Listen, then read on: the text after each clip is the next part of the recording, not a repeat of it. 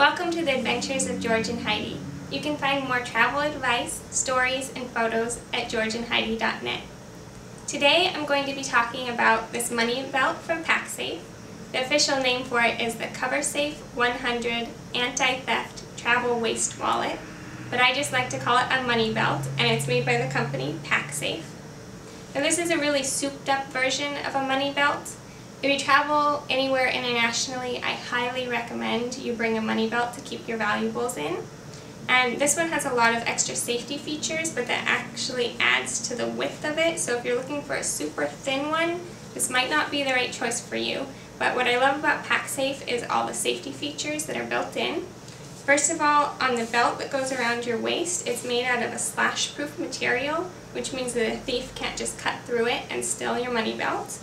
And also the buckle is hidden, so you have to pull it out. It's on elastic. You can pull it out and unclip it. And then you clip it around your waist. And when you're wearing it, you want to keep it tucked into your pants and under your shirt, but for right now I'll keep it out just to demonstrate it. The PacSafe money belt has 2 compartments. And first of all, in the smaller one, the zipper pull snaps into place. So in order to get into the pocket, you have to unsnap it. Then you can unzip it. And in the smaller pocket, I like to keep my debit cards and credit cards and also my passport. And so I bought this separately. It doesn't come with the money belt, but it's a little card holder where I can put my debit and credit cards. And then this next item actually comes with the money belt, and it's a small Ziploc pouch. You might be wondering what this is for, but it's actually perfect if you're going somewhere hot and humid.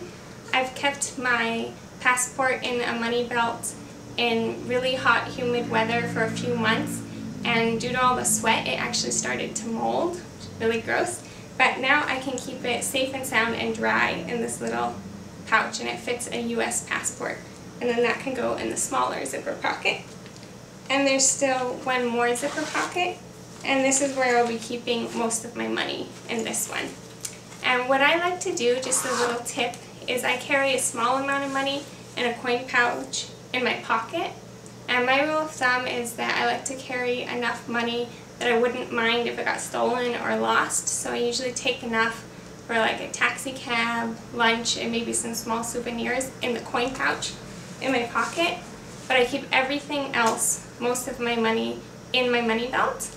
And then when you wear it, you tuck it into your pants and under your shirt. And hopefully it's not too noticeable under your clothes. So that's it for the PacSafe travel wallet.